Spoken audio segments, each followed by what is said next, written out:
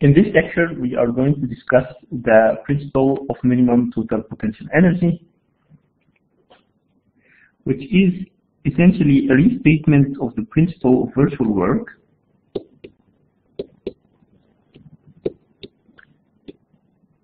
when the internal and external forces are conservative.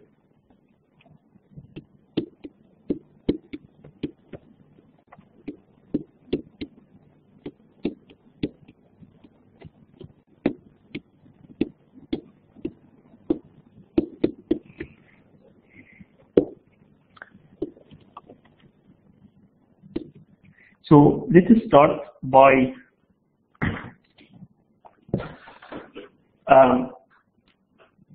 understanding for a particle what it means for the force to have a potential and why we consider this to indicate that the force is conservative.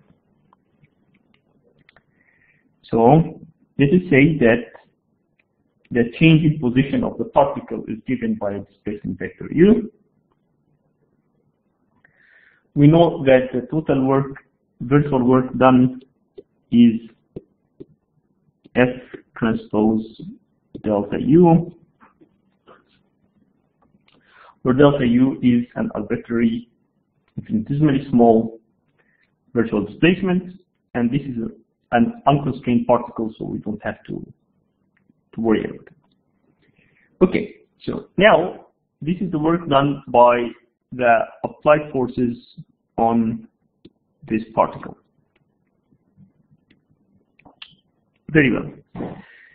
So now we are going to assume that we are not dealing just with a small virtual displacement, but with a sequence of small virtual displacements. So this particle is going to move first a small increment of delta U, then second one, third one, and fourth one, and so forth and so on. And we would like to find the work done over all this sequence of motion.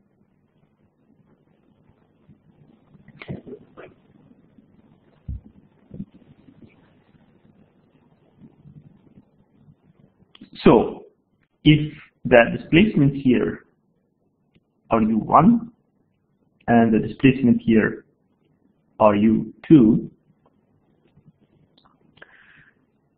we will see that if the force, for example, is constant, that if we sum the virtual work done in the first step, second step, third step, and so forth and so on, we will end up with the total work done is just F transpose U2 minus U1.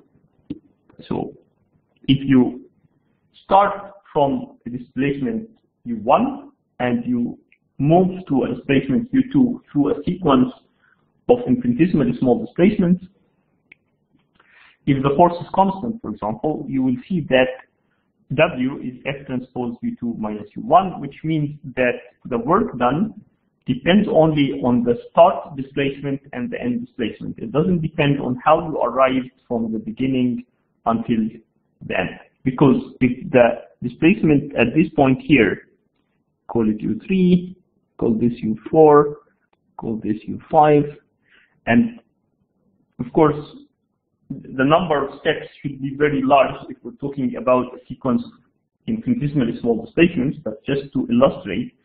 So if you calculate the work done through the first stage, it's F transpose U3 minus U1. Of the second stage, it's F transpose U4 minus U3. And then you add to that F transpose U5 minus U4, and then plus the last step is U2 minus U5, which is a change in position between 5 and 2. And if you sum, you will see that U3 appears with a plus and minus, U4 appears with a plus and minus, U5 appears with plus and minus, so you will be left with nothing other than F transpose U2 minus U1, as we have already explained. So that's kind of the definition of a conservative force, that the work done through a sequence of virtual displacements doesn't depend on the sequence on which these virtual displacements were applied. Very well. So, an easy way to guarantee that, of course, F here is just what we call a dead load, which means that it doesn't depend on displacements. But in general, the force might be a function of displacement. For example, if you have a spring and you are pushing the spring, the resistance of the spring, the force in the spring, internal force will depend on the displacement, and as such, F is a function of U. So, in general, for a force to be conservative, it can be shown, although I'm not going to go into the details, that in that case, you can write the force as a minus derivative of a scalar function of displacement with respect to the displacement. So the x component of the force is the derivative of the potential with energy with respect to the x component of displacement. The y component of force is a derivative of the potential energy with respect to the y component of displacement, and so forth and so on. If you do that, you will see here that virtual work is nothing other than F transpose delta U, which is minus F transpose, excuse me.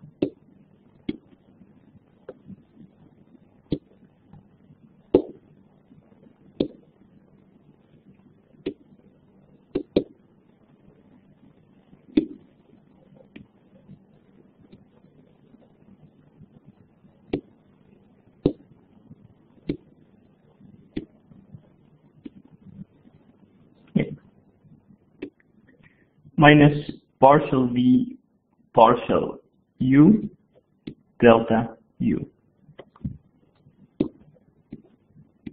transpose.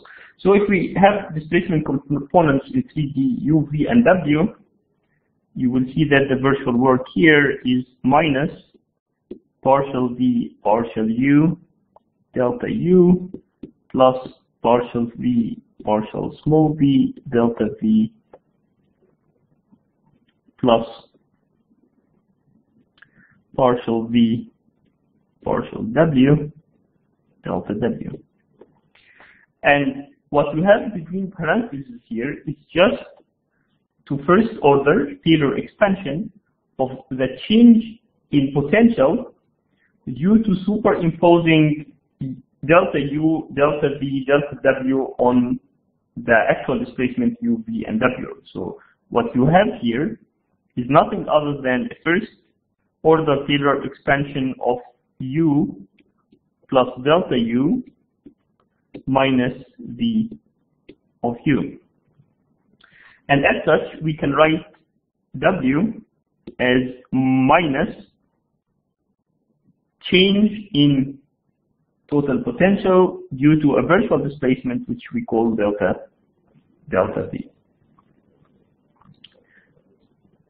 So virtual work is just minus the change in total potential. And since total potential depends only on displacement, if we go through a sequence of virtual displacements, the total virtual work will depend only on the start point and the end point. It will not depend on the path for the sequence of application of these virtual displacements. All right, so this is for the particle where we had only externally applied forces. What about the deformable body? So for deformable bodies,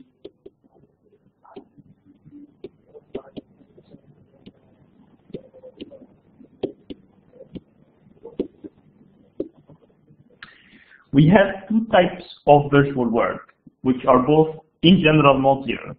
We have the virtual work due to external forces,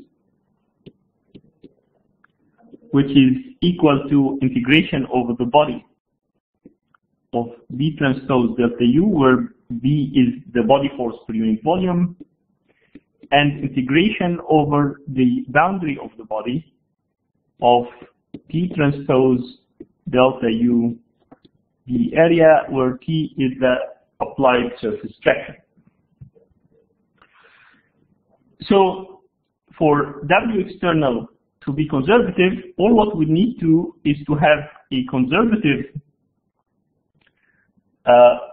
volume force, body force per unit volume. So B should be derivable from a potential, and T, the attractions, should also be derivable from the potential. The easiest thing is when B and T are not dependent on displacements, in which case they are dead loading, and for dead loading, the potential energy of external forces is very simple, because then, since B doesn't depend on displacements, then we can write this as minus T transpose U dV plus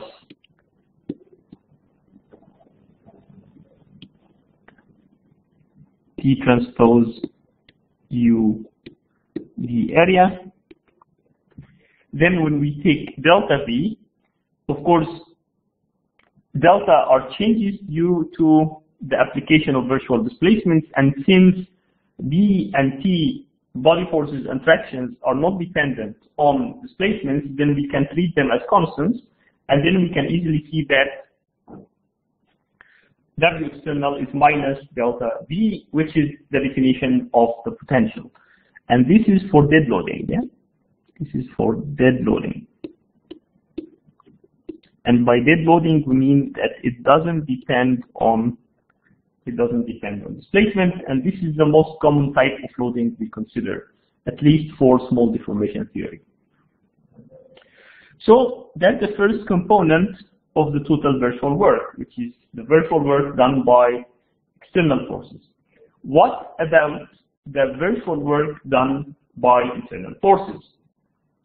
It turned out that the virtual work done by internal forces, which is our second component, is nothing other than minus integration over the volume of sigma transpose delta epsilon d volume, where sigma, as we agreed, was a vector, 6x1 vector containing the stress components, and epsilon was a 6x1 vector containing the strain components.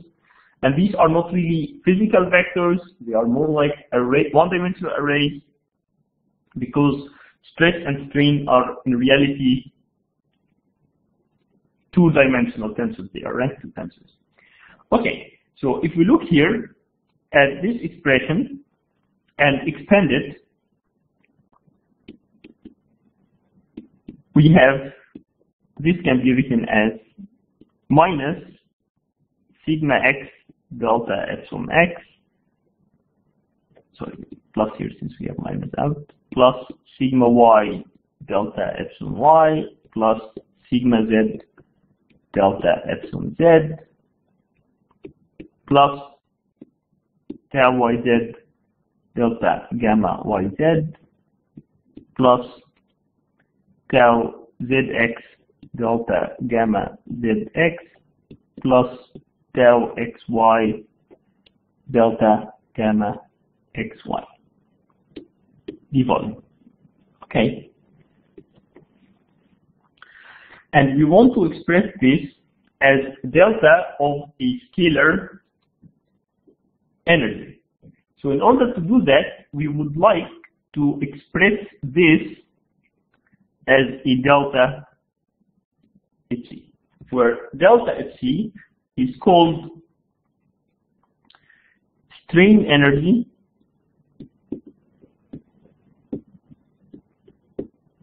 function, and it is function of the strain. We know that as a material, that constitutive law of the material is defined as a relationship between stresses and strains. So stresses are functions of strains.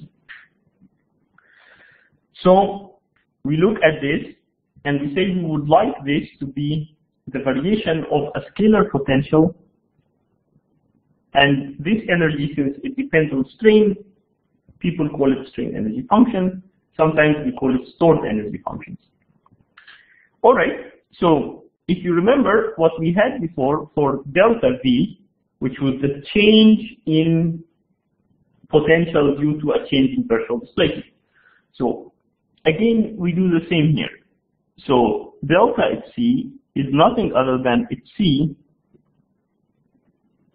if you have strain epsilon and you add E virtual displacement delta U. This means that you will add to this E delta epsilon. So there will be an infinitesimal change in strain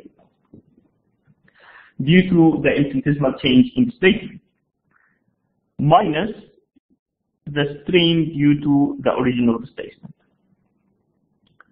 And Taylor series comes to our help. It says this is partial C partial epsilon x delta epsilon x plus partial C partial epsilon y delta epsilon y, and there will be 4 more components.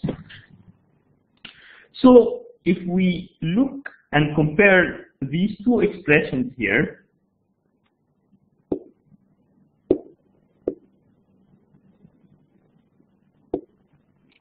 the one here and the one here,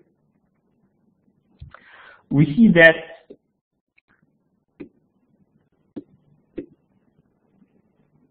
we can conclude that sigma x will be equal to, or should be equal to, partial C partial epsilon x. Sigma y will be partial C partial epsilon y, and sigma z will be equal to partial C partial epsilon z. And of course, same for shear stresses, so tau yz will be partial C partial gamma yz. Tau zx is partial C partial gamma zx, which is same as xz. And finally, tau xy is the derivative of C, which is stored energy or strain energy function with respect to gamma.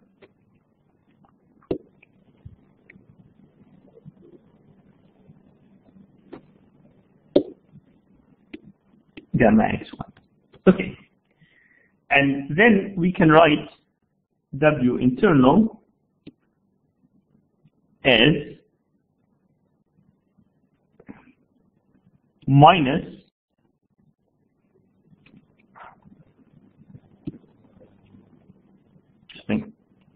integration over the body of delta C d volume, which is the same as writing it as minus delta capital U, where U is the total strain energy in the structure, and it is nothing other than integration over the body of strain energy per unit volume d volume. So C is strain energy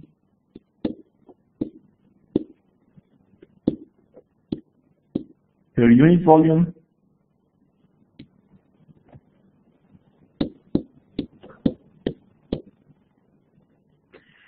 And it is a material property.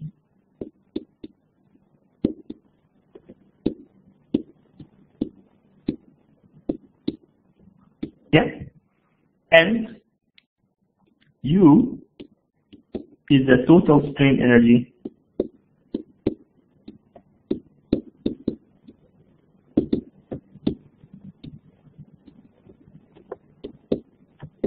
in the structure, which is the body that we are working.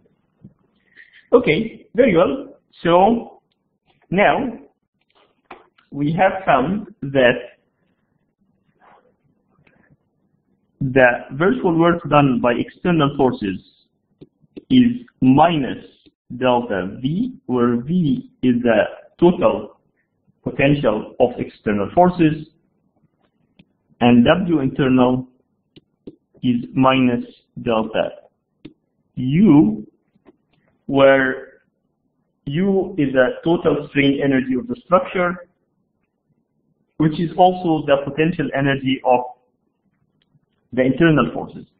So the principle of virtual work says that W internal plus W external equals 0, and this is our condition of equilibrium. And from there, we can write this as minus delta U plus V equals 0. And minus sign doesn't make any difference. So this leads us to the principle of minimum total potential energy, which looks like delta U plus V equals 0, which states that the change in total potential energy, which is the potential energy of internal forces plus external forces, due to arbitrary virtual displacements, is 0 at an equilibrium configuration. Yeah. So essentially, this is a statement about change being 0. If you remember from calculus,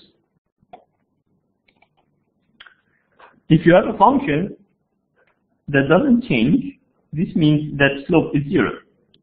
So you have this option where the function would have a minimum,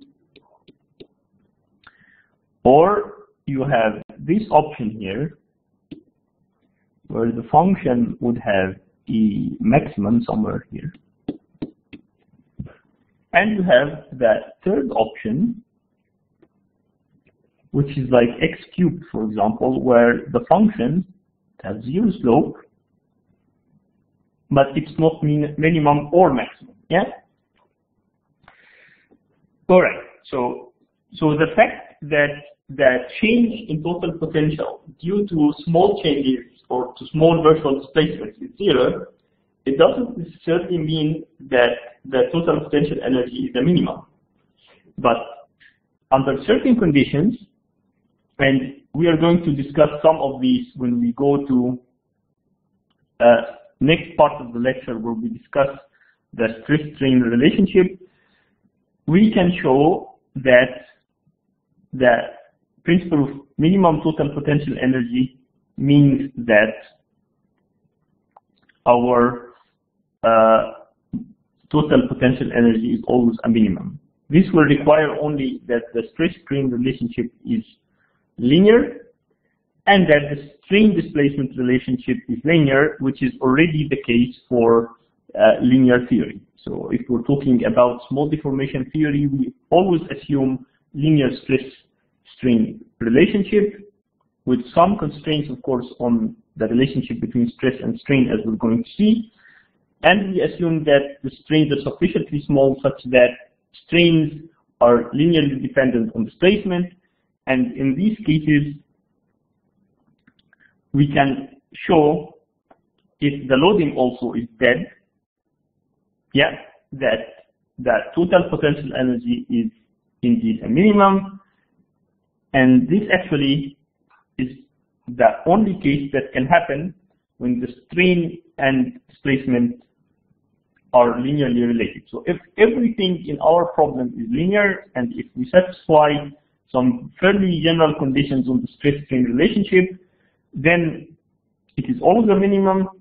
And the reason why I keep drawing these balls is that this is the standard explanation of stability. So if you have a small ball in equilibrium and total potential is minimum, then it's a stable equilibrium, because if you move the ball a little bit to the right or left, it remains around its equilibrium position. The other two cases are not necessarily stable. So linear theory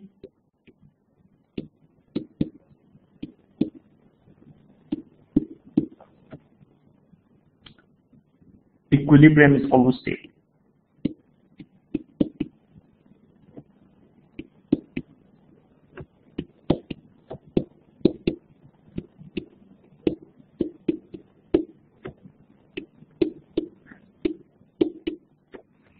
And total potential energy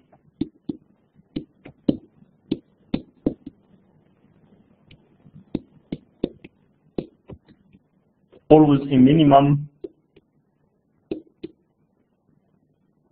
at equilibrium. And this already tells us that if we want to see any buckling at all or loss of stability, we have to take some nonlinear terms into account. And this is what we're going to see when we derive plate equations and beam equations from including moderate rotations, and at that point we will see that stability is no longer guaranteed, and at a certain loading you can lose stability, and as such buckling can physically occur.